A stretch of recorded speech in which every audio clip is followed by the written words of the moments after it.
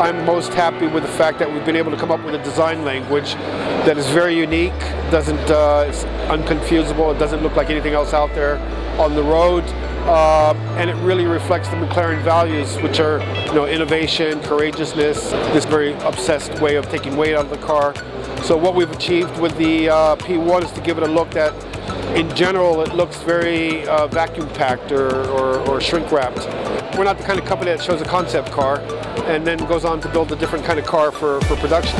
We designed basically a concept car from the start, so it was interpreted to be a concept car.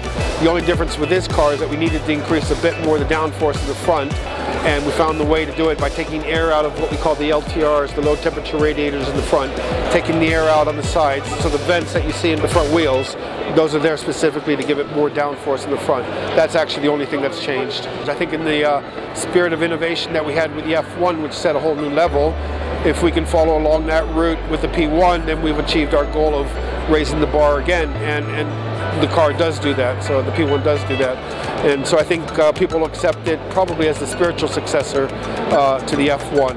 It has that kind of impact of bringing new things to the game, a new look, simplicity, but optimized technology, the very cutting edge of technology. And so I think by designing that way, you're avoiding trends also. You're not out of fashion next year.